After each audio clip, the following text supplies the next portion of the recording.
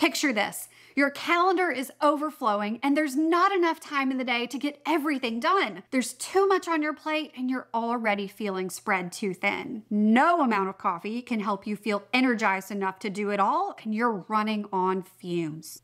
Ouch.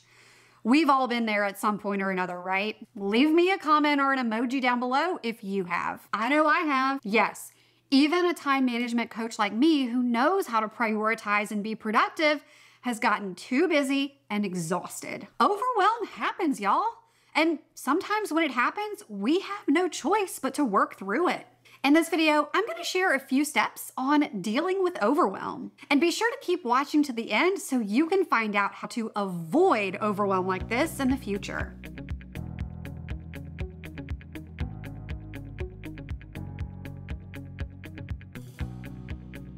Hey there, I'm time management coach Anna Dearmon-Kornick, here to help you stop feeling overwhelmed and start spending time on what matters most. This happens all the time to us, doesn't it? You get really excited and say yes to a lot of amazing ideas and opportunities. You see opportunities to grow your business or grow in your career by taking on more projects and responsibilities. You see opportunities to expand your skill set or learn something new. So you add something to your calendar, and then you add something else. And before you know it, your calendar or your planner is bursting at the seams with meetings and appointments and deadlines and lunches and coffee dates and courses. You name it, you've got it. Whether you've said yes to a lot of things that you want to do, or you've said yes to a lot of things out of obligation, or maybe a combination of both, the result is the same. You're feeling overbooked, overwhelmed, and exhausted. But you've already committed, so people are relying on you. So let's clear your calendar and find some relief. What's your first move? It's hitting that subscribe button. Just kidding, but that's so important to helping others find the channel, and plus, seeing new subscribers just makes my heart so happy. The first thing you should do when you realize you're overcommitted and overwhelmed,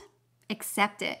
No need to beat yourself up or talk negatively to yourself. If you're overwhelmed, you're already more likely to feel irritable or be hard on yourself. You don't have the time or the space to recharge, and you can easily take that out on other people. Simply admit that you're overwhelmed first. It can feel really validating. By admitting it, you're also recognizing that something needs to change, which brings us to step 2. Next, I want you to make a list of all of your moving projects. A moving project, or a project in motion, as I sometimes call it, is anything in your life that requires a number of steps to complete and requires a substantial amount of your time and energy. It's different from a task, which is a one and done commitment. I've actually talked about the difference between a project and a task in one of my podcast episodes, because knowing the difference can help you write a better to-do list. I'll link that episode for you in the description below. Plus, it's also important to remember that a moving project is one that you've already started and is currently in progress. So I want you to make a list of all of the projects that fall in that category. Let's start with work. Depending on what you do,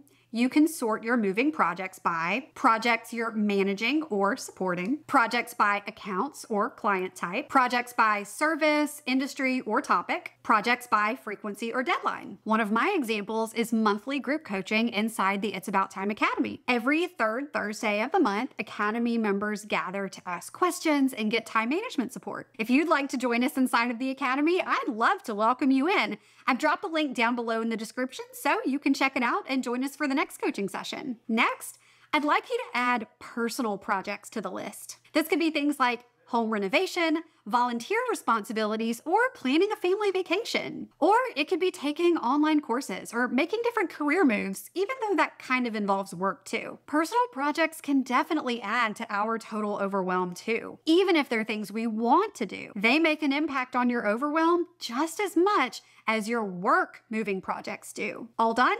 Take a look at your list. How many moving projects are on it? Studies have shown that overwhelm from work has more to do with the number of different projects you're working on than the number of hours you spend working. So if your attention is constantly being pulled in a dozen different directions and you're not making progress, it's not because you're slacking or need to put in more effort. It's because you have so much to do that it feels like you're not doing enough. This is a real thing.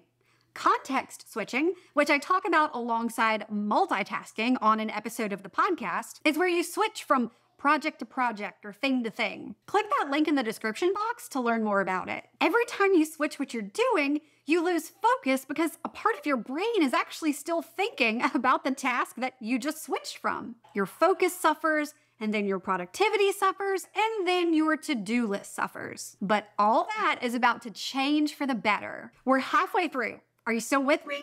You've got this. Let's move on to step 3. Now we prioritize. This is my favorite part. Let's begin with the work side of your list of projects, because chances are you may not have as much control or as much wiggle room with those. We're working with the assumption here that you can't cut or offload anything, that you've got to make it all happen because it's too late to eliminate, automate, or delegate. This is where you've got to get ruthless, my friend. You're going to arrange your work list by priority first. Move any projects without a deadline to the bottom of your list. Then rank or rearrange your remaining moving projects in order of the most recent deadline. Now, look at your moving project with the most urgent deadline. What are the steps needed for you to reach that deadline? Write those down. Move on to the next project on your list.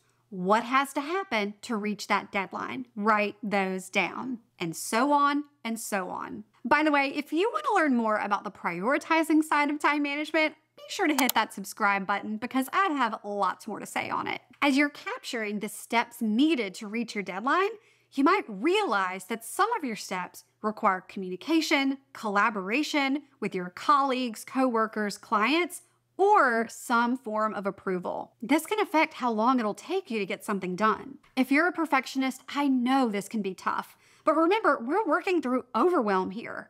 Done is better than perfect when you're in emergency mode. Now, I'm not telling you to do the bare minimum all the time. Absolutely not. But sometimes when things come down to the wire, you've got to be honest with yourself about what's necessary versus what's nice to have. Okay, you've taken care of your professional moving projects. Now let's look at the personal side.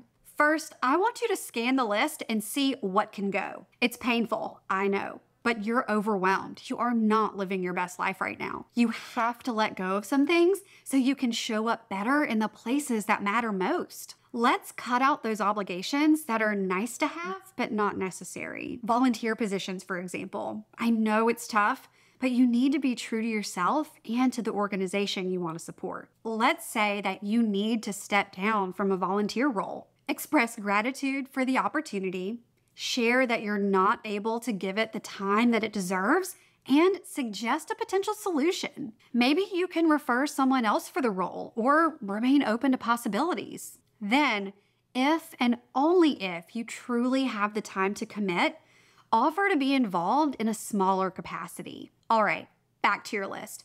What should be left at this point are the things that you really want to do or can't let go of. Like a bathroom renovation. That needs to be finished unless you want to live in a half-finished bathroom. Or your kiddo's birthday party. They're counting on you and you've already invited their friends. Canceling would be terrible. It's time to ask for help. I know, this can be as tough as stepping down from an obligation. But remember, you're overwhelmed.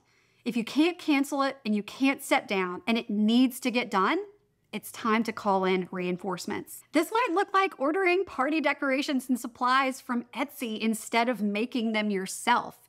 It could also look like hiring someone to finish the renovation you were trying to DIY so you can focus on other things. Leaning on others for help when you're overwhelmed doesn't make you weak. You're human.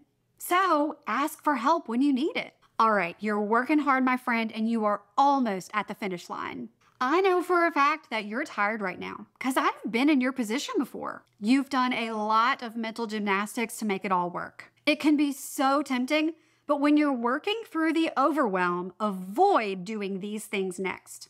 Overfueling on coffee to get to the finish line. You'll probably end up feeling jittery, more anxious, and less focused. Staying up late and waking up early to get it done. Sacrificing sleep won't help you get anything done better or faster. Don't forget to drink water. Stay hydrated. Drink a glass of ice water instead of another cup of coffee when you feel your energy start to get low. Definitely don't keep it all to yourself. Talk to someone. Let someone support you, cheer you on, and take things off your plate if they can. While our to-do lists will probably be never-ending, this rough time will pass. You will get to the other side and you will feel that relief. And hopefully you'll vow to never end up in that situation again. Now that you've accepted that you're overwhelmed, created timelines to fulfill your work obligations, stepped down where you can, and asked for help, how can you avoid doing this ever again? It's all about your vision, values, and goals. When you know what you want out of life, it's easier to decide what fits into that vision. And when you know your values, it's even easier to know what to say yes to and what to say no to. Plus, you just feel it in your gut. When you know your goals, you can keep your task list in check, and you can prevent overwhelm by having the right number of goals. I recommend keeping it between 2 and 3 major goals and having no more than 5 to 7 at a time. I hope this video helped see you through a difficult period of overwhelm. Even if we do all we can to avoid overwhelm, it can still happen. But with the right tools and prevention, you can manage your commitments and your time better. How do you deal with those overwhelming days? How do you keep your to-do list at a manageable level? I'd love to know, so tell me in a comment. And don't forget to hit that subscribe button so you don't miss my next video. Thanks again for watching, and I'll see you there.